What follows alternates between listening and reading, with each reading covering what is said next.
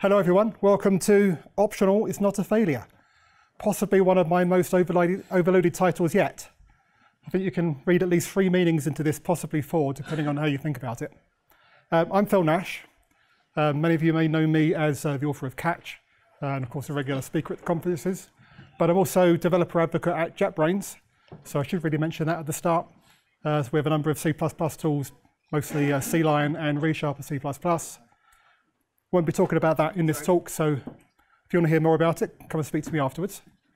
We're going to be talking about this subject, and I hope it's not going to be a big surprise to hear that it's going to be about error handling. Anyone know what these pictures from? I know we had one guess earlier. Apollo 13 mission, yeah. So flight director Gene Kranz here. Actually, his autobiography had the title Failure is Not an Option, which he never actually said during the mission, but it was made famous by the film, which I watched just recently as part of my research for this talk. So it's a great film, you should go and watch it. He says that during the oxygen tank emergency. And if you think about it, that's also a good metaphor for some of our error handling situations. You know, literally failure is not an option. It's something that we can't allow. In other cases, errors are things that we can allow. We might need to make a distinction between those cases, but we'll come on to that. So I've waffled enough as people are walking in, so I'm going to get started on the real meat of it, while people find a seat. I want to start going right back to the fundamentals, really get to the essence, like the Zen property of what is an error. Might be worth starting from more of a user's perspective of what an error might be. The average user will probably think of some bug that becomes visible while they're using your application. There's plenty of these things you can find on the internet. I saw this one on Twitter last week and I thought it was brilliant, just to zoom in and look at the beauty of that error message presented to the user. Singleton bin creation not allowed. I mean, even if you know what this stuff means, that's just amazing. Now, the person that found and tweeted this, I don't know if they really understood much about it, and whether what they said about it was a bit tongue-in-cheek, but I thought it was really good. I'll let that sink in for a moment. Now, crafting good error messages is a bit out of scope for this talk. We might sort of touch on converting errors at boundaries a bit later, but really this is just get us warmed up a bit.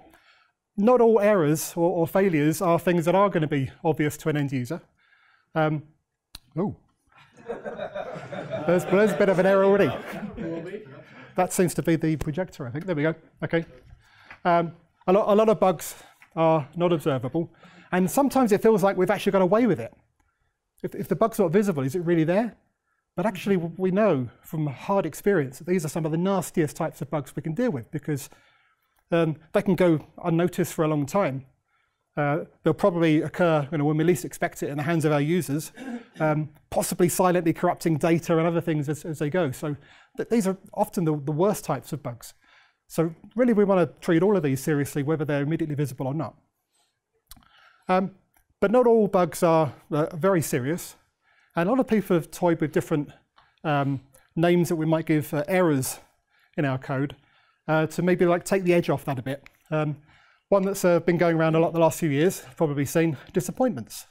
And I really like that. You know, I didn't really want this to happen. It's a bit disappointing. That does sort of take the edge off it. But also scales. You can have minor disappointments, but it can scale right up to really big disappointments. But that's what happens when the error occurs. And then what you do next. We have terminology for that as well. So very common term, that the happy path is what we take when no error occurs. And I'm going to use that because it's familiar and it's quite descriptive. But what's the opposite of the happy path? And I did some searching on this. There doesn't seem to really be a consensus. If you ask people directly, people will often say, oh, the sad path, because it seems like the opposite. But actually, it's not really that good a term, and most people don't use it in practice.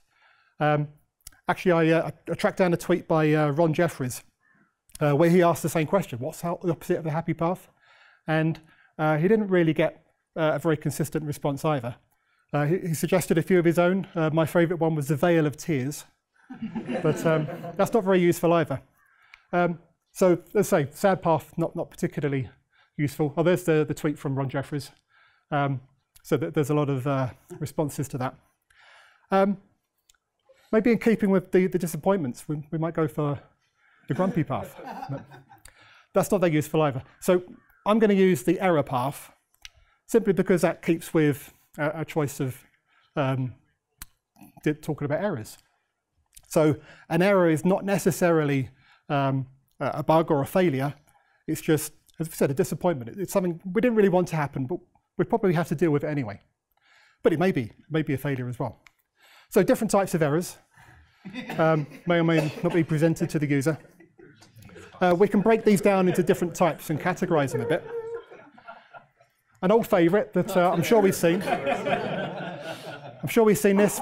We may have even written it. I know I have. I'm sure our users have seen it too. Presented in a dialogue or in a log or something. So yeah, it shouldn't happen, but it does. In fact, in really sort of beautiful irony, while I was preparing these slides, Keynote actually crashed on this slide and gave me this, this stack down. Bad access. I really like the exceed corpse notify. Anyway, I restarted it and it was fine. So yeah, some things should never happen. That's the first category of things. We have a couple of other categories as well that we can get into. Well, I'll just put some examples along with these. So, things that should never happen. Null dereference, out of range access, use after freeze. Probably one of those sort of things that happened when Keynote crashed. They really shouldn't happen. But there are things that shouldn't usually happen. To the point that we often don't expect them at all. Maybe we don't code for them, but probably we should. So the canonical example is out of heap memory. And obviously that depends on your environment. Got Odin here, I'm sure has to deal with this all the time. I don't use people in more... I don't deal with this. Okay. All right, you get a free pass. But a lot of people in very constrained environments have to deal with this a lot. But those of us working on desktops and servers often have got used to the fact that this never happens in practice. But actually, we technically should still handle it. But most of the errors that we deal with fall into the last category. Well, they might happen, and if they do, we're going to be a bit disappointed because we prefer it if they didn't. So we still have a happy path that we want to follow, but we also have to weigh that up with the error path as well, and treat them both almost equally. So some examples there. Well, I'll put these examples: file not found, can't convert from string, can't find a key in a map. Sorry if they're a bit hard to see at the back. And you might be thinking, well, actually, I might categorize these in one of the other slots. And a few of these can float around. In fact, one of the observations is that what type of category these errors come into is often a property of the call site rather than the implementation. And yet we often have to choose a strategy for how to handle it in the implementation. So that can be a problem sometimes. We might look at some ways to deal with that. We can also break them down a little bit differently. So the should never happen errors are generally not recoverable. There might be some exceptions to that. There might be some ways that we can recover from them, but typically they're not recoverable. Because what can you do when this happens? It's not something that should happen. The rest, of course, then must be recoverable. Whether you can actually recover from them, again, it depends on the actual case that we're dealing with. You see, I've also broken them down by whether they're logic errors or the result of I/O or side effects. And really, if you think about it, it's the only breakdown that makes sense, because either the errors occur from something within the code or from outside the code. So logic errors or I/O. That's the only way these things can happen. And you can see, because some of these things may actually represent logic errors, sometimes, other times they may be the result of side effects. So yeah, we need a way to deal with these things differently at different times. Okay, that's the really high level stuff. Before we really get into some code, I want to do a bit of maths. Now, you might be thinking monads. We will talk about monads a little bit later. That's not what I'm going to talk about now. We'll do some different maths. So there's a mathematical notation for a function. I'm sure you're familiar with this. f of x yields a y, or returns a y, depending on how you want to say it. Now in this notation, there's only one argument, one return value. Even in maths, you can have multiple arguments. But we can also model them as a single argument with something like a tuple, for example. Even same with the return value, we can have multiple return values. And there's actually a name for these types of types. In general, we call them product types. That's a mathematical term. I'm sure you've heard that term.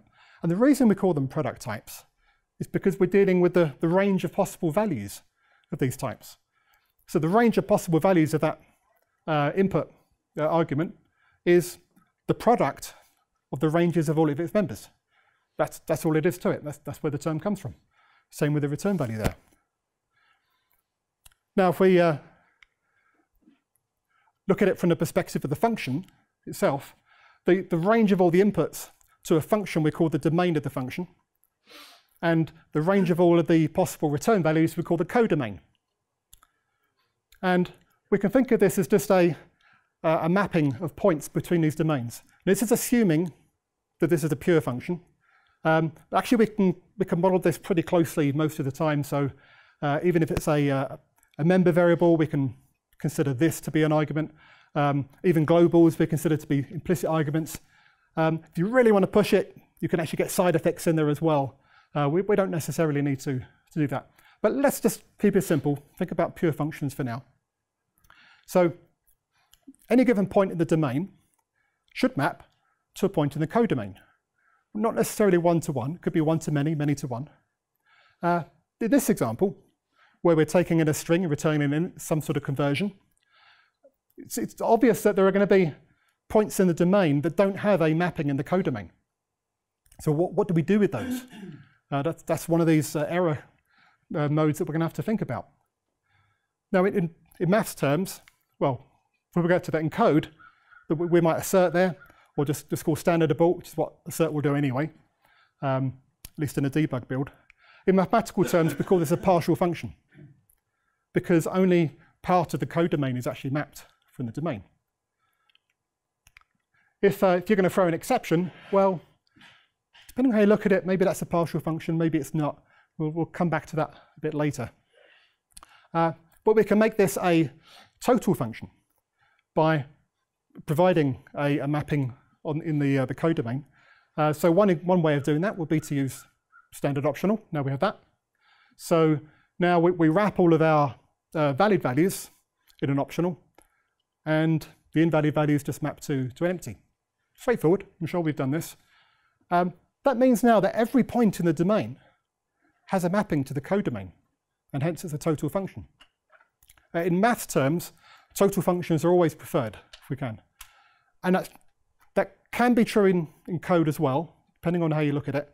But there are definitely cases where trying to force something into to be a total function can actually make things worse. So we'll look at that in a little while. But just thinking about this for a moment, by using optional here to make this into a total function, there are now no failure modes. So that's the first interpretation of our title. Optional is not a failure. Makes sense if you think about it. Which means we're not treating it as an error as such, although we may actually do that in our code, but it's up to the call site to say how to respond to that. There's other ways that we can make this sort of thing into a total function. This particular example, converting a string, is not a great example. Very often it's ranges of integers that cause the problem. Integers have often huge ranges, and we only actually write our functions to interpret very narrow ranges.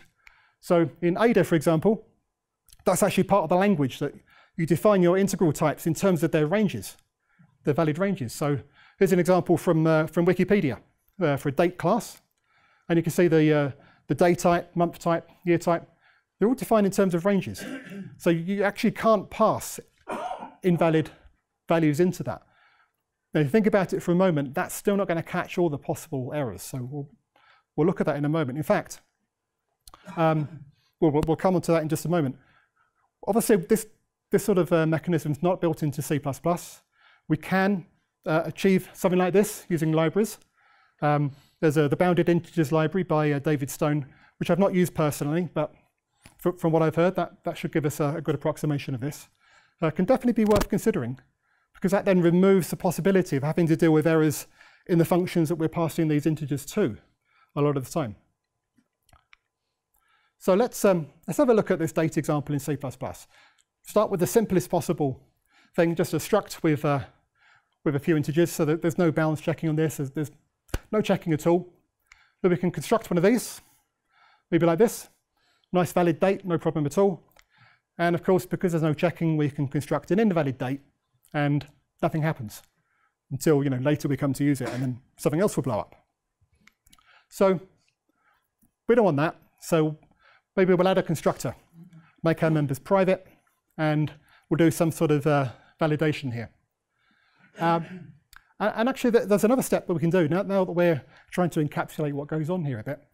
Maybe we should make those members const, so that once that data is constructed, the only way that we can change it is by creating another valid date, and that way we don't have to allow for this date to exist in an invalid state. So how are we going to validate it? Well, one way we could do that is with asserts, for example. So here we're just testing the range of the month and day values, and that's enough to catch the example that we just gave. So now that will assert at runtime in a debug build and give us some information about what happened. So that's quite nice. But the reason we're using asserts here is because we expect never to actually hit this if we've done everything else right. So this is to catch those logic errors that we talked about, this should never happen cases. But that can be a bit dangerous as well, because we may be getting these integers from I/O, for example. We're going to have to do some checking somewhere, and it would be nice if that was part of the interface of this. So, the other thing we haven't called, of course, is the dependency between which particular month it is and then the value range of dates. So, the 31st of February, we need to add another assert for. There's a few more asserts you really need to add to get this catching everything. But what we're really talking about here are contracts. So all we have so far in C++ are asserts, but there is a proposal to add fully fledged contracts to C++. Seems to be going quite well, not without its critics. So now is the time to jump in and see whether you think this is going to cover everything. But this gives us more fine-grained assertions, so preconditions, postconditions, invariants, assertions, encoded as attributes. So there's something that the compiler is more aware of, and also visible, at least preconditions, visible outside of the function. One of the problems with asserts is they're part of the implementation. Contracts are on the interface. And that should give you more control over what happens in the event of catching a failure. So as well as aborting, they can also call a handler, or like with asserts, you can have a mode where they just do nothing, opening up to undefined behavior. One of the criticisms is some people would like more fine-grained control still, so that you decide that on a case-by-case basis. But so definitely worth looking at the proposal. Now I mentioned undefined behavior, because undefined behavior is not always a bad thing. If you never expect to actually trigger it, then that can open the compiler up to optimization opportunities, and certainly remove a lot of checking. There's quite a lot of material on that. Loads of talks, including John Reger's 2 talks actually from CPPCon last year. There's a few others. Chandler did one. I've got loads of references to these at the end if you're interested. It's definitely worth being familiar with undefined behavior. Okay, before we move on, I'm going to move into the next section, and I want to start with some quotes. Now, I'm sure you're all familiar with this one.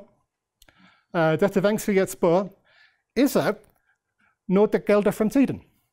Now we know what that means, don't we? Actually, anyone speak Danish here? Okay, did I get that even close to right? No, okay.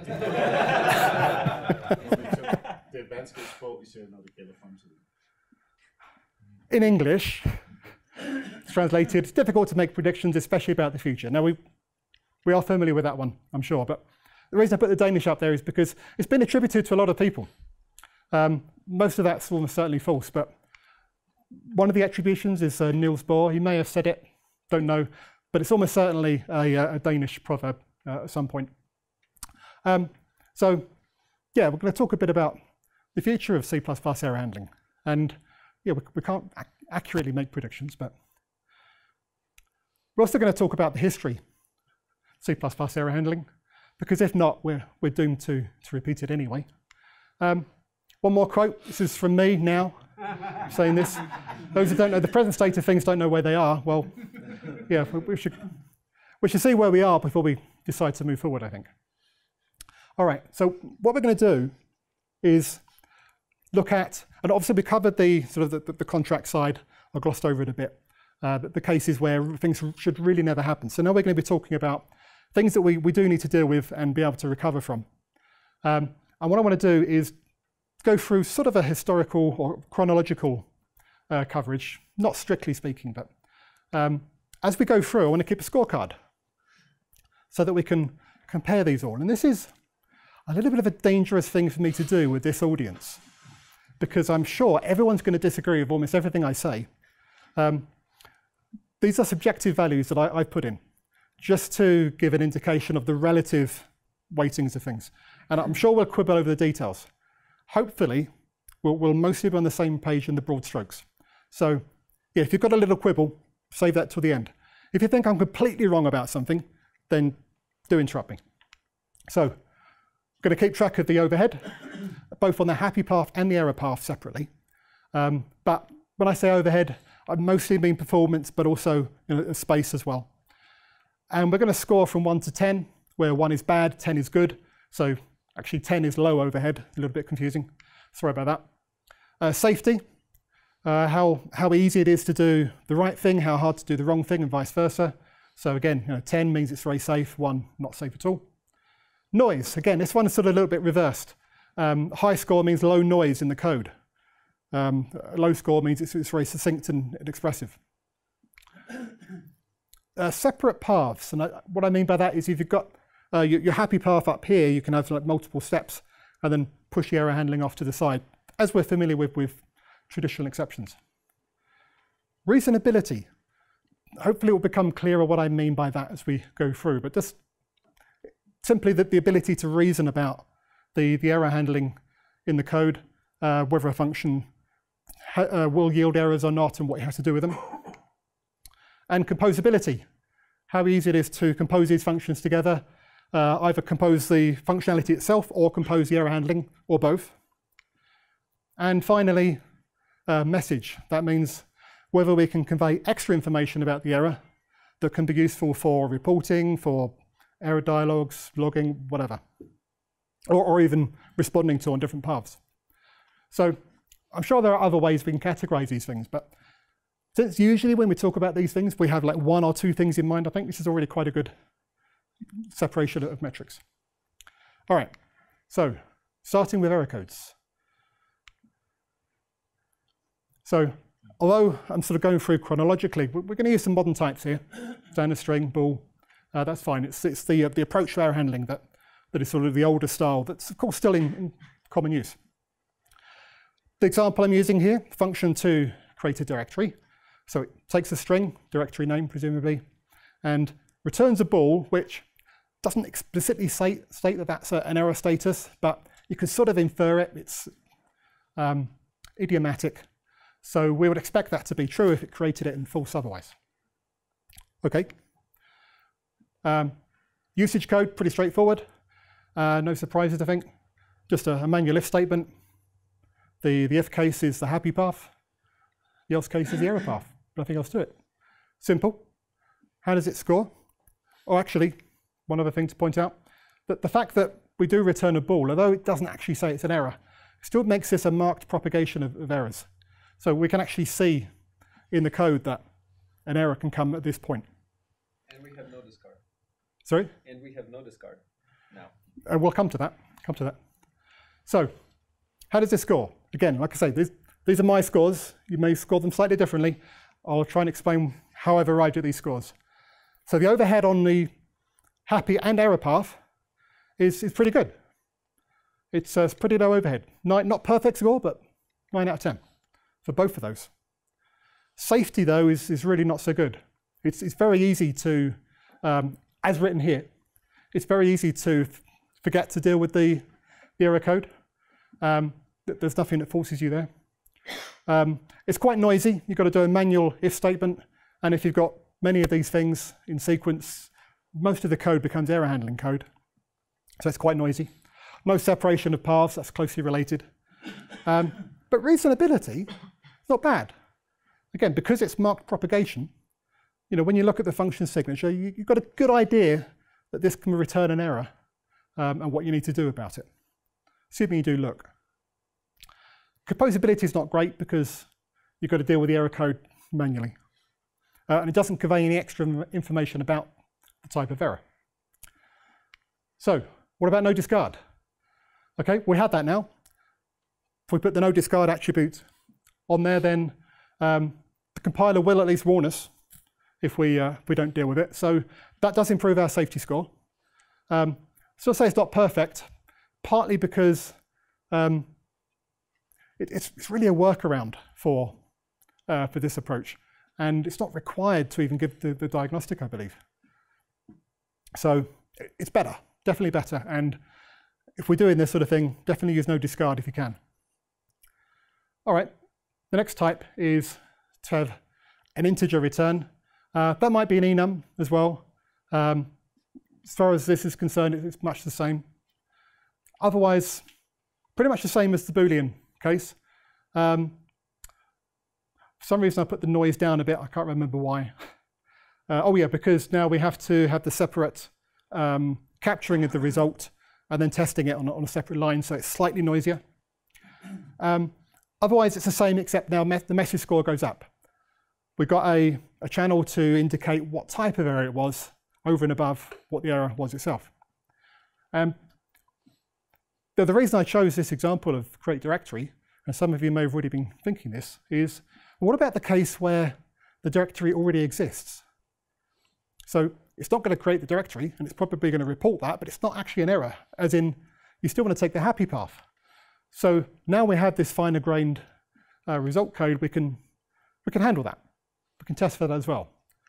A little bit noisier maybe, but we can do that. So I kind of disagree with the marked now, because that could have been the file descriptor. Yes, it could have been. So yeah, maybe that's another reason maybe the safety should go down a bit. We haven't got perfect scores there. There's still room for interpretation. You may still have to consult the documentation. Maybe changing it to an enum rather than just a raw int would be better, but traditionally it's been a raw int. A variant on that is where you pass the int as an argument instead. And in this example, we've got a void return, but if you did actually want to return something, then this opens up that possibility as well. So this is a fairly common style. Of course, you can also do that the other way around. You can pass the return value as an out parameter. Other than that, it reads much the same. But I'd say safety goes down because now it's even harder to think about that being where your errors are going to come from when they're actually an argument rather than the return value. For the same reason, reasonability goes down. And composability, because now you've got to thread this extra variable through an argument. Otherwise, not that different. Another variant on that is where we do the argument for the fine-grained result, but we also have the Boolean return just to say broadly, did it fail or not? That actually improves some things, ironically, because it's now easier to say what Boolean return, we just need to do an if statement on that. We only need to look at the result in the failure case, which still helps us with our already exist case. So yeah, safety goes up a little bit, back to where it was actually. It's also slightly easier to reason about, again for the same reason. So this is a fairly common traditional error handling approach. And then we have the case where you're actually setting some sort of global or thread local variable. That means that the function signature is completely unmarked. There's nothing here to indicate that there might be an error coming out of it. So for that reason, most of these scores go down. Actually, I put the overhead down, as in a higher overhead, because modern architectures, we're probably going to have to make that thread local. So that's going to be slightly more expensive than checking just the return value. Safety's way down, because it's so easy to not know about the error. Reasonability's down for the same reason. Composability, ironically, though, is up. It's going to be easier to compose this because the error handling's not getting in the way. That's the one advantage. Okay, but generally not good. I think we'll agree. So again, we can mix that with the Boolean return. This is something we still see commonly, particularly in systems code. Boolean return tell us that there was an error. And if you want to know what the error was, you consult this global variable. So yeah, safety's up again. Reasonability is up again. Composability, I think that's a mistake. That should be down. Not sure what I was thinking there. So quite a bit of variation just when dealing with error codes, I think.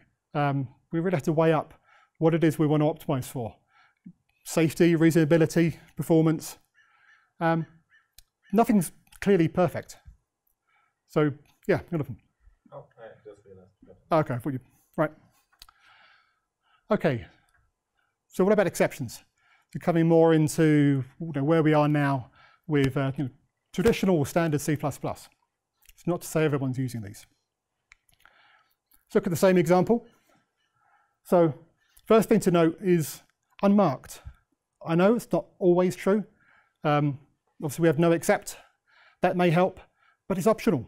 So if it doesn't say noexcept, we can't rely on it always throwing an exception. A lot of code doesn't have noexcept, and therefore we just have to assume it throws. So not great. But let's have a look at the scores. The overhead, very interesting. So on the happy path, like given it a perfect 10, you may want to quiver with that. There is some overhead. I'd say it's minimal compared to the others. We can argue the details, maybe make it a 9. It's pretty good though. But the error path, I've got a 1. And that probably doesn't do it justice. Maybe 0.1 would be better.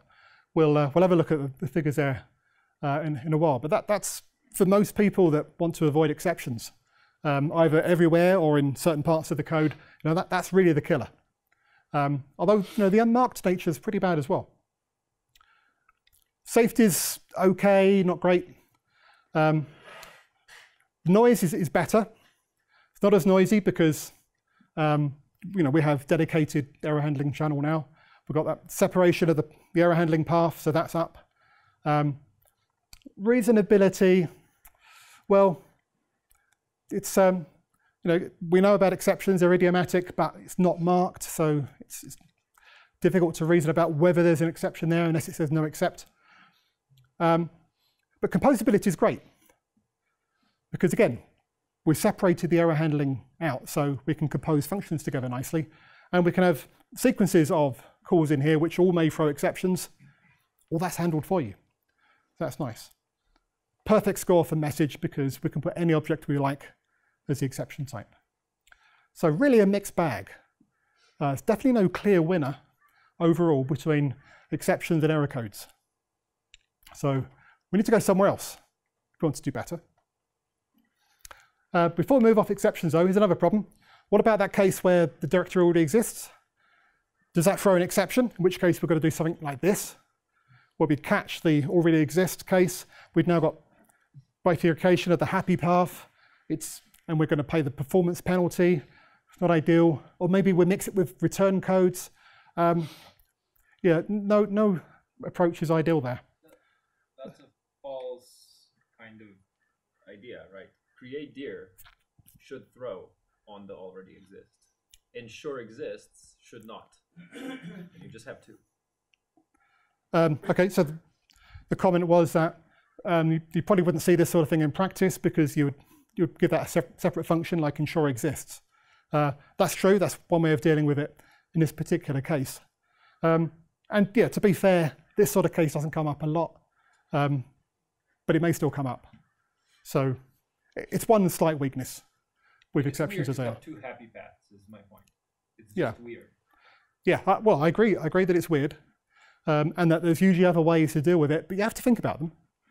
So, but fair point, yeah. Okay. Who here came to Michael Spencer's talk just now? You can see I updated my slides already. So it's covered exceptions at length in terms of what's actually going on behind the scenes and the performance. If you didn't see it, you should catch the video when it comes out. But another talk on exceptions from Meeting C++ was Niall Douglas's talk, actually on proposed standard expected. But he talks about the cost of exceptions there. One of the points that Michael made actually was that sometimes the cost of exceptions isn't as bad as we've been making out. Niall's going in the opposite direction. And there's a number of people that have been making metrics about the cost of exceptions, all telling very different stories. Most of them are more this end where exceptions are extremely expensive. So I don't know if you can read that there, but the yellow bars are the exception calling cost. This is down 10 stack frames, so it's not just one stack frame. The total CPU cycles axis is logarithmic, or exponential rather, so it's going up in orders of magnitude. So typically, 2 orders of magnitude overhead for the error path with exceptions. Now I know that Michael gave some different figures on that, but I think his one was 48 times. It's still pretty bad. Yes. Yeah, all my talk was about the happy path performance-wise. I think I mentioned once that was the 48 of the bad path. Yeah. So I'm not surprised by your number. So the comment from Michael was most of his figures were about the happy path. He only mentioned once the error path. Of course, that's the one I picked up on. But you also made the point that even on the happy path, you saw a 10% overhead because of the not allowing for vectorization. So my perfect 10 figure for exceptions certainly doesn't always hold. They make it in the way of optimization. So that was a good point that I hadn't incorporated here. So definitely there's a problem though. I think everyone agrees there's a problem with the performance of exceptions if the error path is going to be triggered more than truly exceptionally cases. And actually, even if not, there can be unacceptable overhead. To that point, paper that Herb Sutter has written, which I'm going to talk about more later, but I just want to quote this bit for now, because based on the 2018 C++ Foundation Developer Survey, says that many projects ban exceptions. And I think this is the figure that Michael was hoping to get from the room. 52% of C++ developers in the survey reported that exceptions were banned in part or all of their project code. So not all of them all of the time, but more than half of C++ developers surveyed have exceptions banned at least some of the time. That's I think that surprised everyone pretty much. Goes on to say, most are not allowed to freely use C++'s primary recommended error handling model that is required to use a standard language and library.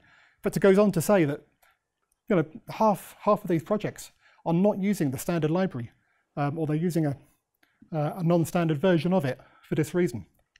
So this is pretty serious. It's a pretty serious problem with C++ standard as it's currently defined. So we need to do something about that. We're going to come back to this a bit later. But first, some more maths. So this is where we got to earlier. We were talking about product types. And we also talked about returning an optional. But an optional is what we call a sum type. And for the same reason that product type is talking about the product of the range of the input values, a sum type is the sum of possible ranges of values. So an optional only has the two cases, empty or, in this case, int. So that's pretty simple, but we have other sum types. In fact, already in the language, either currently or proposed, as well as optional, we have variant, expected is proposed. We've got Boost.Outcome. Many of us have rolled our own versions of something similar. These are all examples of sum types. a type that allows us to represent the choice of possible types. So when you hear people talking about ADTs for error handling, they're talking about arithmetic data types and specifically sum types. So just in case you weren't familiar with that terminology, that's all we're talking about. Again, product types, there's a few examples of those in the language, but not a big concern for us here. Let's go back to the date example, because earlier we were talking about contracts more. We got as far as assertions. We talked about the contracts proposal, but you may want this date class to be used in a more speculative way, where we may somehow end up giving it unvalidated inputs. We want to do that validation somewhere. It'd be nice to do it somewhere close to the date class, where it knows what its constraints are. So one way we could do that, I think I skipped ahead there. I'll go back. Keynote playing up again, at least it's not crashing. There we go. So one way we could do that, not everyone's preferred way. This is what I typically do. Make the constructor private, because we don't want people just easily invoking undefined behavior. So you have a static method that will do the checking at runtime, and only if it passes that, then create the raw date class. So this is going to return an optional here, an optional date. So it's marked propagation. And if it's not a valid date, just returns an empty optional. Straightforward enough. Some variations. Oh, there's the usage, by the way. So you could do that in a manual if statement, dereference as if it's a pointer. And in the error path, obviously we don't have any more information other than that it wasn't validated. Some variations. We may want to expose the version with undefined behavior. My preference is to make that really obvious if you're doing that. So yeah, there are times when you need it. Make it greppable, make it obvious, and make it harder to type, so that's not the default thing you'll reach for. Other people have different opinions, and that's fine. If you've done that, you may want to just remove that constructor and do it all in the unchecked version, but that's not that relevant. But let's look at the score for using optional for our error handling. Overhead, pretty good. Slight overhead over the error codes, but still up there, even for the error path. Safety is better now. Not a perfect score, but we're now forced to take account of the fact that we're dealing with an optional. It's right in our face. We could dereference it without checking it, but you sort of get what you deserve in that case. So not a perfect score, but it's pretty good. But it's still quite noisy. We've still got the manual if statement. We now have to also dereference the value to get it out. We still don't have separate paths for the error handling. But reasonability, it's about as good as it gets, because we can see in there that it's optional. We've got a pretty good idea that either we're going to get the value or not. It's encoded in the type, and we have to deal with it, checked by the compiler. Composability, I'll give it a halfway score because you can compose the error types, the error values, but not necessarily the values you wanted. But we'll look at some techniques for improving that. In this case, it's either valid or not, so message is pretty low. All right, see what we can do to improve that. So I said there are other sum types. Next one we might want to reach for in the current standard is variant. So now we can create a choice of types. So in this case, we've got a date or a string to convey an error message. You probably wouldn't do that in practice. You'd have some sort of dedicated error type, maybe an error code, but it's useful for the sake of exposition. So now we can actually be more fine-grained about what type of error occurred. Was it the problem of the month or the day or something more complex? So we can see those there. In the usage, we've got to do a little bit more work to get that value out. This is not really optimized for error handling. We've got to use this holds alternative to see whether it was actually a date. If it was, we've got to use standard get to get it out. and also with the error case. Yeah, Matt. You could use the variant of std get where you take the address and then you get an option and you get the date and you already have the date star in the happy path, and then you can check it. So much like you did in the previous example where you used auto A and then check the return and then had the object available. I wonder if that would help. Is that clear enough? Or? I'm not quite sure what you said at the beginning. Say that again, sorry. So there is a variant of get where you can say, I might not get this by passing the address. Oh, right, okay. So could we use a variant of standard get that's more speculative so we could try to get the date out, and if not, fail back to the happy path? Is that right? Yes. Okay. Yeah, I missed that. That would improve things a bit. I agree. It's still more verbose, but that would be better. I agree. All right, let's have a look at the score. We'll try and account for that. Overhead about the same as optional, maybe. Safety is down a bit because it's just a little bit harder to do all of this. That's the only reason I've marked that down. It's definitely noisier. I'll put a 1 here. Maybe we could increase that a bit with Matt's suggestion. But at least we've got a perfect score for the message. Like with exceptions, we can put anything we want for the error type.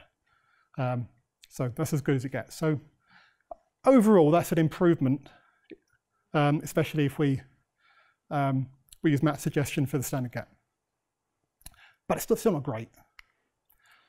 So moving forwards, proposed standard expected gives us just a slightly more optimized version of that same concept. So again, we can specify the 2 types. Again, standard string, not the best choice, but it's simpler to talk about. But now it looks a lot more like the optional case, except that in the error path, we can just access the error. So there's some other differences as well, but for our purposes, that's pretty much it. It's just nicer to use. So again, overhead about the same. Safety is now improved because it's easier to work with. Noise is better, but still not great. The rest is the same. So starting to edge towards something a bit better, but still some pretty low numbers in here. We're still not really, at where we want to be. So what can we do about this? To go on to the next example, because I want to bring out the composability side a bit more. So far, we've only been dealing with a single function. To be able to compose functions, you need more than one function to compose. So got a couple here. Something like our string conversion to int takes a string, returns an expected of int or error type, and divide just as an integer divide, but we are trapping the divide by 0 case. You probably wouldn't write that in practice, but it's for the sake of the example. So we want to be able to compose these things together. So here's how you would just write it out manually, probably. So it doesn't look great. This is why composability suffers. We've got to get the result out, then we've got to test it separately. We've got all the error handling mixed in with the main logic. So the next step is a few lines down and nested, and the final step is nested further. So yes, it's not particularly nice. These are why we were getting those low scores. What can we do about that? So here's one possibility. If you saw my functional C++ for fun and profit talk, this will look familiar because I did something very similar with optional there, doing it with expected here. There's other ways to write this, and there's some slight refinements. I'm taking some shortcuts, but you should get the idea. This is helper code, so a lot of boilerplate, we only do it once. So I've got a function called with. I'm only calling it that to just hide what we might normally call it. And before I explain that, just to explain the bits at the top, this is really just a couple of meta functions to make sure that whatever type you give it, you always get an expected of something. So if it's already an expected, you get that. Otherwise, you get an expected of that and an error type. And then just a template alias to make that easier to work with. Okay, so with takes an expected of t and e and a lambda. Again, I'm taking some shortcuts. There's nothing here to enforce that, but just have to accept it. So it takes a lambda and it returns a type that's based on calling the lambda, so the decal type of calling the lambda, and we're going to do the add expected bit. If anyone knows where I'm going with this, you know that I'm cheating a bit here and it's the limitations, but let's brush it under the carpet for now.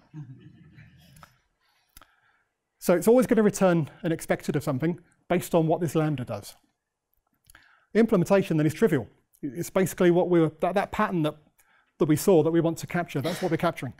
We're just checking with a manual if, whether the expected has a value. If it does, we call the lambda with the dereferenced value and return that. So if the lambda returns an expected, we get that, and if not, it's wrapping it. And if not, we'll just rewrap the error type. We'll have to rewrap it because there may be a different T, but we're only interested in the error channel here. So it took a while to explain that, but it's actually pretty straightforward. Okay. Yeah. So you don't add a new layer to the exception, do you? Sorry, could you say again? You don't add a new layer to the exception, do you? You just pass on the exception that you've got, right? Oh, right. Okay, so I think the question was here, the make unexpected bit. We're not adding an extra layer of errors. No, because we're getting the error out there, and we're passing only the error into the error type into a new expected. So we're only getting a single level of expected. Yeah. Okay. So with that we can do this, which is you might not think it's an improvement. And it's not much of an improvement because now we've got to think of things inside out. So we start right in the middle, the highlighted bit, so call to 2int, followed by the lambda that we want called if that succeeds or if that has a value. But at least now we're not dealing with having to dereference things ourselves. We get the dereference value back into the lambda, and then we use that to call on to the next function, divide, and return that. So that gets called by the outer with, which, if it has a value, will forward on to the final lambda. Again, dereferenced, so it's safer.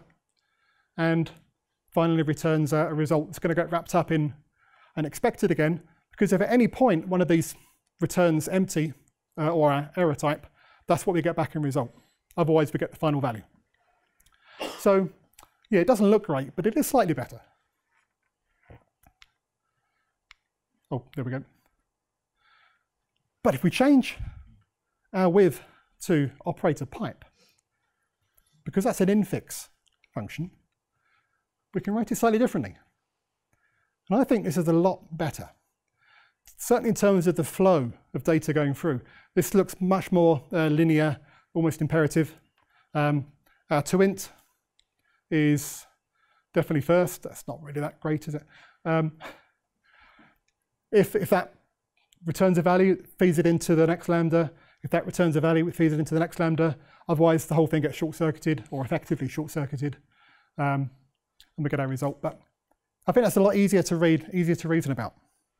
So let's score that up. Again, relative to what we had before, safety is up because we don't have to dereference things ourselves. We're not open to that now. Noise, still not great, but it's better.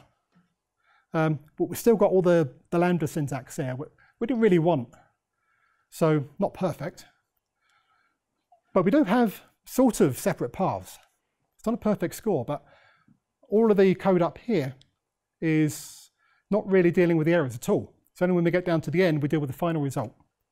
So that's not bad. And composability, it's pretty much a perfect score because that's literally what we're doing here. We're composing the errors. Yeah, Tony. Very good at composability. How do you propose we compose functions returning different expected error codes? Sorry, didn't quite catch that. Expected value that uses some sort of enum for error codes, and the other one uses a split string to report errors. Because right now it seems like you're expecting the error code type to be the same, don't you? I didn't catch everything you said, but I think you were talking about what happens if the error type is different. Yeah. How do you compose that?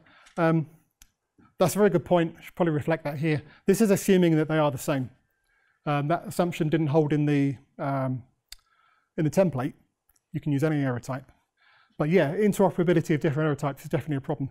Maybe there's some ways we could do that, but when I've done this sort of thing, I've just standardized on an error type. But yeah, good point. Okay, so maybe not a perfect score for composability. Make some assumptions. That's probably better. So I mean, it's going in the right direction, though. I think we agree. Numbers are going up, but there's still some work to be done. No, this is definitely not a new idea. In fact, this is pretty much how most functional programming languages deal with errors and other things. Not strictly speaking, but this is close to making standard expected a monad. And actually, I've conflated two things with those meta functions that really shouldn't be conflated, but you can achieve the same thing without. In fact, a slightly alternative way of doing it was presented by Simon Brand in a recent blog post of his, functional exceptionalist error handling with optional and expected. His idea was to just extend optional and expected with extra methods that do what my operator was doing. So rather than having to rely on an infix operator, we call the methods, and that's another way of being able to compose things nicely. So in his case, we've got and then and map. My template was doing both of those. That's why I say it's conflating two things. So that's probably a nicer way to do it, but that obviously doesn't work with what we've got in the standard. You'd have to rely on your own extensions. But that's pretty good. So a lot of people are doing this even in C++. It definitely works. What could we do if we could change the language a bit to make this even easier? So let's have a look at what Haskell does to make this easier, and other languages, but Haskell's particularly famous for this. It has something called do notation, because you deal with monads a lot in Haskell. So rather than doing all of that mapping and binding yourself, it gives you this syntactic sugar. And if you can see there, the semicolons, these are what you'll often hear called programmable semicolons. Yeah, Michael. Have you talked with Chandler at all about this? I haven't. So there's a paper in the next mailing. Ah, okay. Well, then I think I know where you're going. So the question was, have I spoken to Chandler? Because there's a paper in the next mailing. If it's the paper I'm thinking of, we'll get to that. So, okay. So, Haskell's do notation. These semicolons, they're not like semicolons in C++. This is the thing that will, when transformed by the compiler, will actually get transformed into doing all of that binding and the lambda syntax. So, although this looks very imperative, it's just sequencing effectively lambdas and doing the effectively my operator in between. In fact, you can see that instead of the pipe operator, Haskell uses the greater than equals. That's actually a bind rather than a map, so slightly different, but achieves the same sort of result. So it's sort of like these rewriting rules. What if we could do something like that in C++? How would it improve things? So this is what we had. Let's change that to, and I'm going to use do for now. Let's just for the moment postpone the problem with the existing do keyword. Just to take this a step at a time.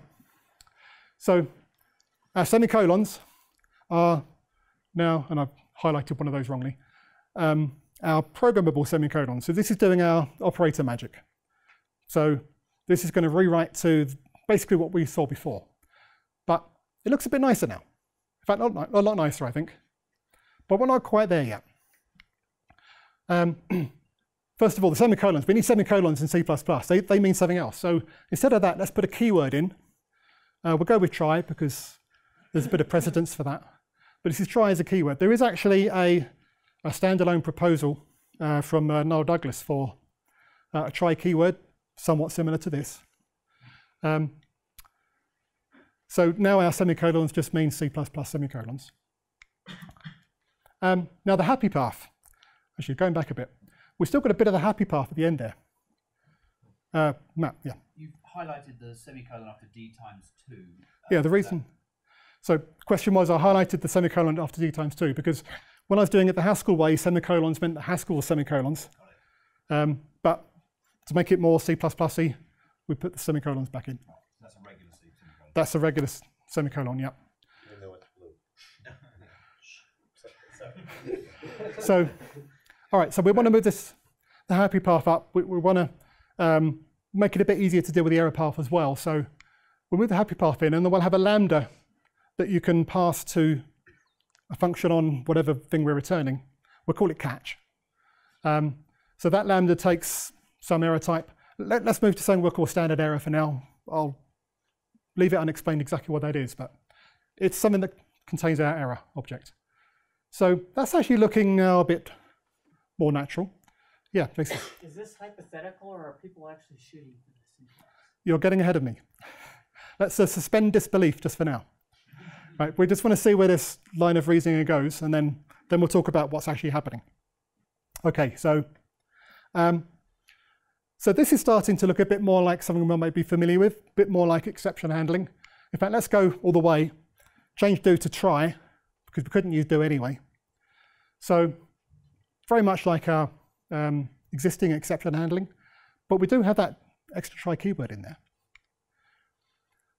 What about the implementation of the function that currently is returning standard expected? Well, instead of that, let's put a throws keyword in there. So that effectively tells the compiler to rewrite it to something like we just had. So instead of double, it's going to rewrite it to something like standard expected of double and an error type. Standard error this time. Okay, we're returning unexpected. Let's throw instead. Again, it's just a mechanical rewrite to what we had before. Now, what I've done here, constructed standard error with that string. That's not actually what you do. There is a standard error proposal. Doesn't look quite like that, but getting ahead of ourselves. So again, it's looking more like exceptions that we have, but we've been able to trace this back to something monadically dealing with standard expected. It's interesting. So let's finish the job. Make our function that calls a lambda another keyword. Again, we'll reuse catch because why not? So there's actually very little difference here now with current exceptions. We have the throws keyword, that's new. We have the try keyword, that's new. And actually, this now makes it marked propagation. So we saw that as a problem before. Because we have to have both throws and try, the compiler can now check all of this at compile time. So none of this, runtime checking whether an exception should be thrown or not. The throws, throw, and try all work together. Okay, but if you're thinking, yeah, but checked exceptions never worked out. Well, that's because, first of all, they were dynamically checked, and they involved different error types, which just made the interfaces very clumsy to work with. None of those problems that made checked exceptions a problem exist here. This just gives us a means to actually check at compile time that all these things compose, which we don't have with current exceptions. The error types, because we can trace this back to what it would look like with standard expected, we can see these are all static values. And unless you actually want to allocate something in there, this is all happening on the stack. No allocations, no RTTI, all very, very lightweight. So if we had something like this, what would it score? Pretty good. Matt? Sorry, it's a quick question about, is it the case that it would only return, is these sort of like the hidden type here, the expected, is it double comma stood error, and is that statically known, or is it inspecting to see what things are going to be thrown?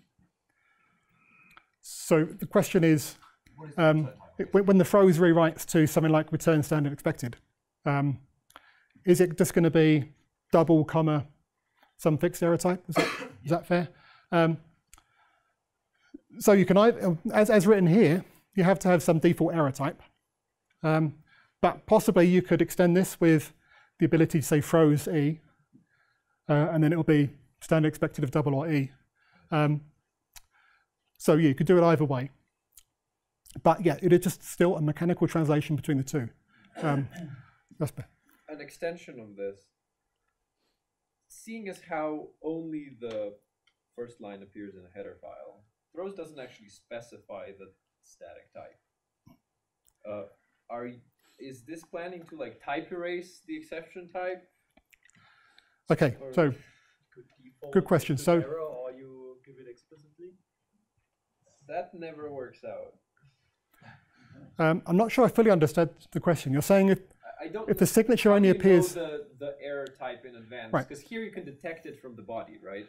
Okay, so this sort of relates to Matt's question. Yes. And my point to Matt applies equally, that by default, where we haven't specified what it throws, there's some default error type. Let's call it standard error. That's what we were looking at before. But you can potentially, and you don't have to do it this way, you can potentially say throws some other type. That will then be part of the signature. So either way, it's statically known. Does that answer your question? Purely the declaration can tell you what it Yeah. If you wanted to throw a standard string, you would say throws, parentheses, standard string. So if you don't say it just means standard error, it doesn't mean anything. It just means standard error. Yeah, standard error is a concrete type. Yeah. Okay, so the scores are pretty good. 9s and 10s across the board. Even better than the standard expected route, because there are some problems with standard expected and optional that get in the way of some compiler optimizations that now the compiler is free to work around, particularly to do with sort of copy elision and moves, because now we can actually separate the error channel from the happy path channel.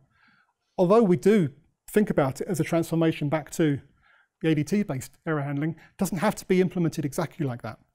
And in fact, standard error has been defined in such a way that it can always fit in a register.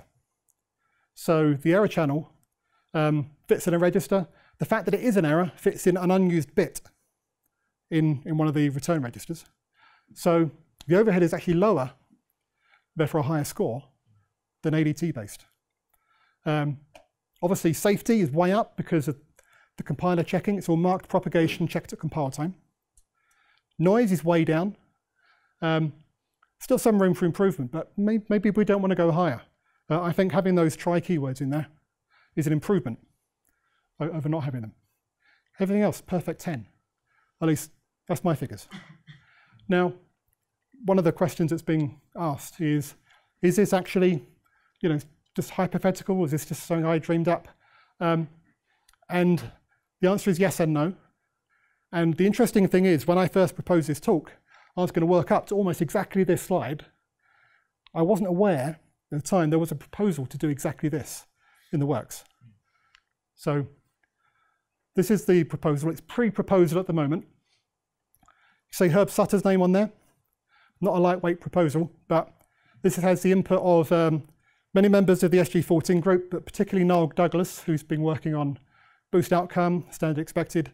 A lot of people that really know their stuff have contributed to this. You'll actually see my name in there as well, but I didn't actually contribute to this document very much. And it's very interesting that few of us have all been converging on almost exactly the same idea. I think that is very reassuring that this is going to go somewhere. Yeah, Mark. As Niall pointed out in his paper from this file, it also looks a heck of a lot like Swift. And that was exactly where I was coming from. Because in fact, I have done a talk only a couple of months ago at a Swift, an iOS conference, with the same title of this, with the same sort of progression through Swift types, but arriving at Swift error handling, because it looks very, very similar. And there's a reason for that, because a lot of the people working on Swift will come from a C++ background. They see all the same problems as us. They're trying to do it better. And that stuff can feed back to us as well. But not just Swift. There are other languages that have very similar things. Most of them are referenced in this document. The other one that's referenced many times in here is Midori, Joe Duffy's C#-like compiled language. All of these references, by the way, all these proposals, everything's going to be there'll be a single link at the end to a document with all the links. So don't worry about trying to grab this. That's not actually available at that link yet. That's like a forward-thinking link shortener that will go to the actual proposal when it's out, but that's the proposal number. this should be in the mailing. This is the one you were talking about, was it? So the one I was actually talking about is different. Okay. It allows you to implement something very similar in the language. So it's actually a much lower level facility that allows you to do this in a library. Okay, interesting. So the point from Michael was that he was actually thinking of a different proposal that allows you to do something similar, but in a library. That's interesting. There's also a couple of supporting proposals from Niall. I don't have the links here, but for standard error and for, what was the other one? There's an attribute you need to show that the error type is trivially relocatable to make this all, well, it says 0 overhead. Actually, the promise is potentially less than 0 compared to ADT return types. And that's part of the magic that makes that happen. So I'm really enthusiastic about this proposal. When it's out, it should be in the next few days or week or so. I think it should be at that link. Do encourage you to check it out. And it's going to be discussed in Rapperswil next month. So that's pretty much the end. That's the link I was telling you about. So on my website, levelofindirection.com/refs/cpp-optional.html. All of the other links will be available there, or you can catch me on Twitter if you didn't catch that. Thank you very much.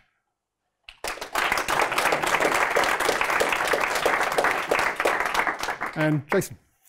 It was kind of already asked, but is that proposed interface, is the codomain for errors limited to std error with a string? Sorry, could you repeat that? So in your example, you had std error. Is that the only error type you can have in the codomain? Oh, you're right. So yeah, I was hand waving a bit at the time. So the question was, is standard error the only error type you can use with this? I was hand waving a bit because I hadn't actually revealed the proposal yet, but the proposal makes it optional at the moment, I believe, whether the throws actually allows you to say throws E or forces you to use standard error. But I think the default will definitely be standard error. But you will also be able to specify a different type. I think that we're leaning towards that. Oh, so you specify after the throws keyword? Yeah. How does that compose though? Sorry? How does that compose? If you call two functions, mappings between different error domains. Yeah, you'd have to deal with it.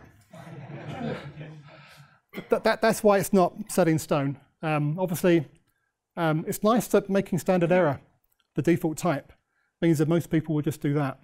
Because standard error, although it's will fit in a register, it does have a slot in there that you can put a, an exception pointer or some other. If you do want to do something type erased, you can still do that. You can have almost an arbitrary payload. So there's very little reason to want to do something else. Standard error is also contains something very much like the current standard error code, which lets you specify many different categories of errors. So you deal with error codes first, and then if you need any more information, you can actually get that in there as well. Yeah, Matt. So with a follow-on from that, does the std error allow you to specify a dynamic message? Is that being held as a const char star to something? You mentioned it fitted into a register. Yeah, so that's sort of what I was just talking about. So standard error, if I remember rightly, contains an error code, either actually standard error code or something like it, plus somewhere that you can put something like a pointer, an exception pointer, or something else where you can have a type erased portion of it. Obviously then you don't have the no allocations guarantee, but the standard error code is 2 words long. Yeah. So that's iffy if it fits in the register. So the observation was standard error code is 2 words long, so would that fit in a register? That's why I say something like standard error code. Niall's proposal on standard error, I have to admit I've only skimmed through it so far, so I didn't want to say too much about it. I know that he's confident that it fit in a register, but I couldn't give you the details offhand. But I have the proposal. I can give you a copy. Sorry to pester you with questions all the time. No, that's what we're here for. So the catch clause there. Yeah. We're kind of used to our nice polymorphic catches. Can you have two, even in this particular world? So if I remember rightly, I'm a little bit vague on this. If I remember rightly, you catch the single type, but because that then has a code in it, you can then do something like then you can do a switch, but you can do Once I catch it, I can dispatch on the dynamic. But there may be, because there are some optional extensions to the proposal that give you some other facilities. But the good thing with that style is you can't miss the error type. So with a classical catch, you could have a wrong error type, and then you simply miss your exception. Yeah. No, So don't get me wrong, I love this. Yeah. I'm just trying to poke holes in it. the comment over here was that this means you can't miss the error type. And remember, this transforms back to the ADT-based handling where you return the error type. You have to deal with it. It's the same thing, but you can have finer-grained error reporting within that. So, question at the back. So I guess there is no answer for how to propagate those through functions that don't know how it is. So the question was, is there any way of propagating this through functions that don't have throws? So again, this gets into the possibly optional part that I don't think is fully formed, but definitely the intention to be able to interoperate these with dynamic exceptions. So we're mostly referring to these as static exceptions, but so the solution would be to just throw the error as a dynamic exception. Yeah. All right. So yeah, if you go through a non-throws function, it becomes a dynamic exception. Vice versa, if a dynamic exception comes through here, it gets converted to one of these, and that's where that exception will get put as an exception pointer into the payload of the standard error. So it's not nice to think about that because potentially you can go backwards and forwards, and that's not great. But there's not really another reasonable way to do it, I think. There has been a little bit of pushback on that, but I think that's the way we're going. Just a few first. What happens if standard cout throws or something else in there throws? Because here we're dealing with static exceptions, I don't believe at this point you have the problem of something throwing during stack unwind. I could be wrong there, but I believe that's the case. But it would then be converted to... Or anything in your function, that divide maybe calls internally, if that throws like a real exception. Like, how do you... So obviously in the... just to repeat the question, so you're saying what if something like a standard CR or standard Cout throws? The block of code at the bottom, I haven't put the context of that. We don't know whether that's a function that can throw or not. If it's a function marked with throws, it's going to get converted back to a dynamic exception, static exception. And if it's not, it's going to propagate as a dynamic exception. But I don't think you had the problem of exceptions within a stack unwind because we're not in a stack unwinding situation here. Does that answer your question? Okay, back to the back. Okay, so trying to ask questions about the proposals is correct. Can I just omit the try catch block? Can you what, sorry? Per the proposal, can I just omit the try catch? Ah, okay, yeah. Question was, can you omit the try catch block? Yeah. Because you could do something like that with the ADT form, and I can't remember if that was finally decided or not. It's definitely something that was discussed. I believe the preference was to require the try catch block, but I know some people said they would like it to be converted to a dynamic exception. The noise goes down, and the evolution working group acceptance score goes down. Right. So yeah, so your point was that the noise score goes down in that case. Yeah. I'm not sure I agree, but also I'm not 100% sure what the final proposal says. We need to check that. The point is that with exceptions, you can have multiple levels of functions where you don't care about errors at all. Yeah. They just automatically propagate all the way up to the final try-catch that you have. So if this mechanism doesn't have that, the acceptance level at the committee level is going to go down. I mean, you know that you can do the try before the open brace of the function, right? Yes, I don't. No, sometimes we are going to have functions where you don't want to have a try catch. Yeah, and because you don't care about error handling at that level at all. Agreed. You can live with the try operator there, right? Yeah. You can live with that, but having a try catch just to rethrow the exception again would just suck. Agreed. Yes. Yeah. Agreed. At least in a previous version of the paper, Yeah. automatic propagation, if you don't catch it, was a thing. Okay, so to summarize all of this, there seems to be a strong preference for being able to omit the try-catch and have that automatically propagate. And when you mention that case, that does remind me, I know that was discussed, and I think we were saying it would automatically propagate. I think that's what you were picking up on, Odin, because it's a few weeks ago that I read the paper and I haven't fully read the new version yet. So I know Herb's going to be watching this, so sorry for slaughtering that. So now I come to think of it, I'm fairly sure that's the case, but we'll have to double check just to be sure. But it sounds like Odin remembers that. So okay. No, I haven't covered everything here. It's actually quite a long paper. You should definitely read it. But any more questions? Yeah, Tony. So I've got two questions. First one, where's the composition between the two expected returning function calls actually implemented? So is that part of the error class, or? So I didn't catch all of that. Where's the overloaded comma or the overloaded semicolon implemented? Where is the overloaded semicolon implemented? Right, so remember I said that we basically moved that into the try keyword. So the responsibility of the try keyword is to... Sorry? Is that a language internal? Oh yeah, that's the language feature. So the compiler sees that and says, right, what we're doing here is, rather than just taking whatever the function returns, we're going to assume it returns this wrapped thing, unwrap it, do the propagation of the error, otherwise use the result, pass it on. If the behavior of try is not customizable for custom types, the evolution working group score goes down again. Sorry, the song about overload the try operator? No. Yes. Because I want to get my own expected things. So this is a specific implementation of monadic handling, not programmable semicolons. No.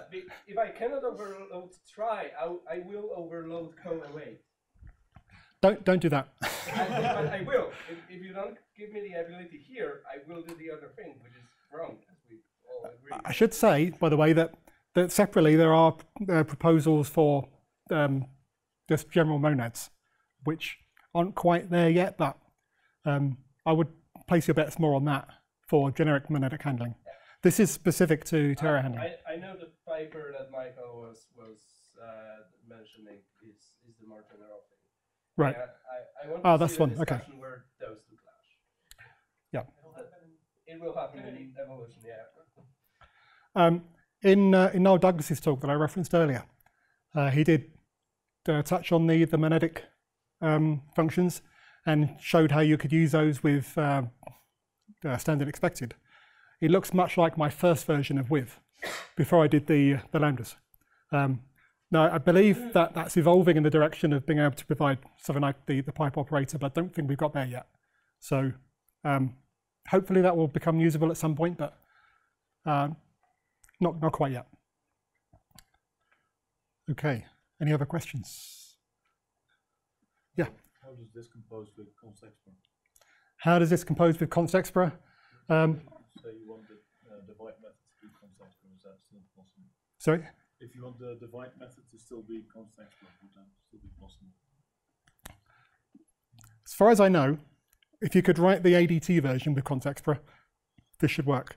I don't remember if that's specifically called out in the paper. Is there anyone else who's read it? Well, the question would be, I mean, throwing an error in a constexpr function translates into a fancy compiler error at compile time if you throw a compile time. How would that for an exception, but here we're not actually, because the problem there is the dynamic nature and the allocation and the RTTI. We don't have any of that here. We're just dealing with static values, statically defined values.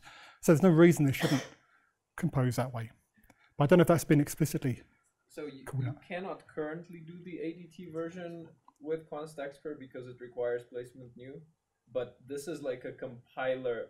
That's like a stupid reason why not. Because of the implementation of standard expected. Yeah. So I see no reason why you couldn't do this. Yeah. With So I guess I could phrase it better. You cannot static assert in a constexpr function because you don't know if it's going to be a compile time or a runtime operation that's going to reach this static assert.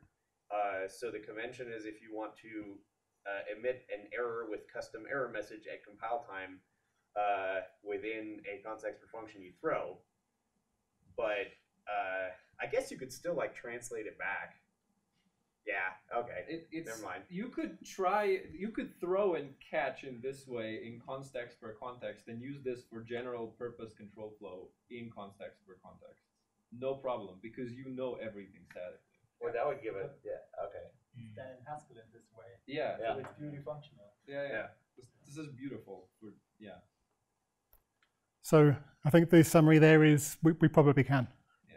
Or at least we can't think of any reason why not, which is good.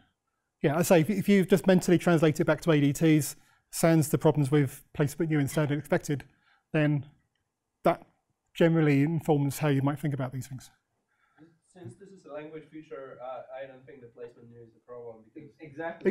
Yeah. That's a stupid reason why the compiler can branch on whatever it does. So. Yeah. We all agree.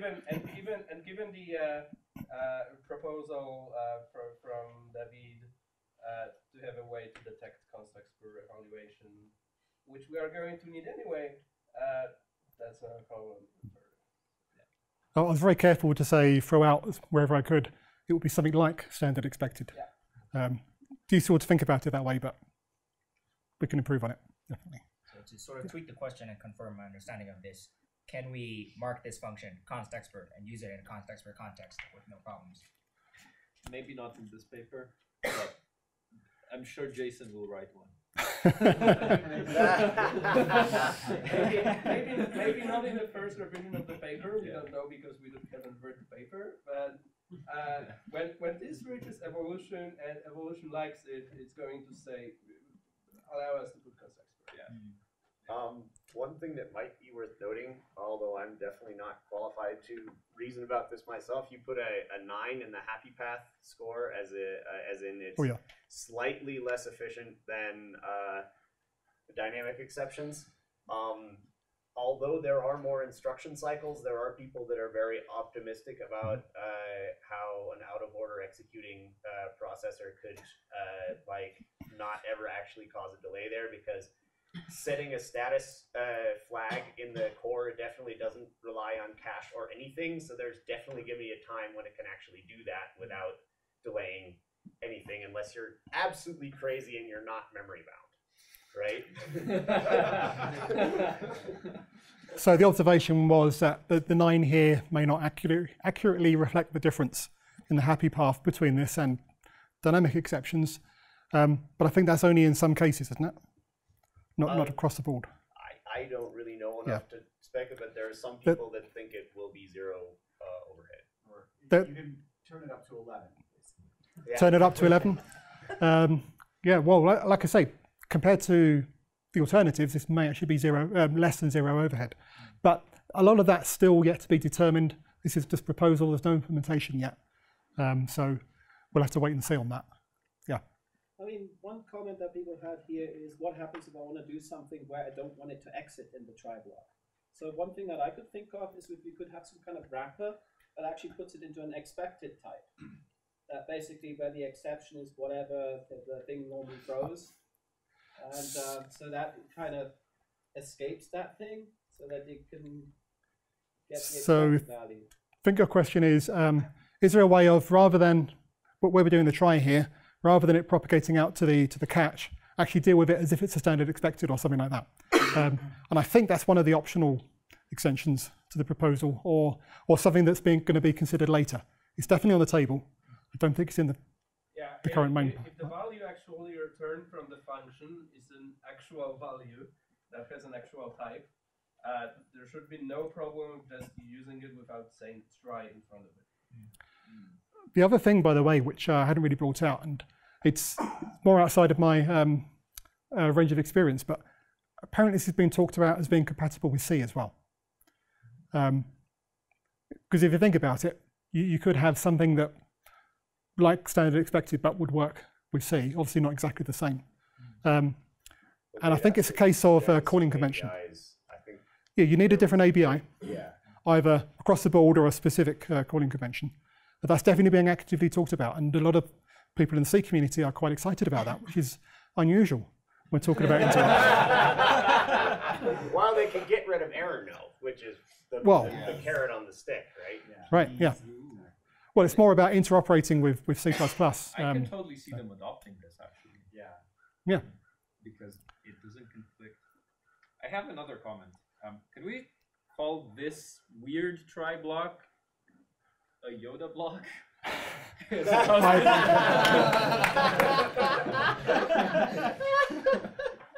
Earlier, I did have a slide with Yoda on. I did that because I was going to make that joke when I changed from do to try, but I missed the opportunity. Because it is very different from the other try block.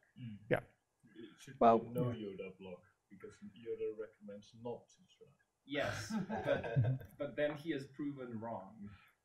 So no Yoda. Yeah. Well, because Yoda is a Haskell programmer, so he would use do. Do not. There is no try. Jason. What is this lent to generic code? So like one of the things I don't like about catch is you can't just catch anything. Like you can do ... but you lose information. There's some hacky way to get the information back. But also with try, like is there a way to do like a variadic set of tries in this try block? Or is that something I thought about? Or is there a way to do a variadic try? Well, because obviously if we allow throws to specify different error types, then each of these lines may actually yield a different error. And I can't remember what the proposal says about that. And that may be one of the reasons that there's a preference to not let you specify it. But yeah, that may have to be accounted for there. I think that the timer is broken here, so I'm not sure if I'm out of time or not. Is that still? We're out of time. We're out of time. Okay, so I thought we'll finish here, but obviously we can carry on discussing after. Thank you.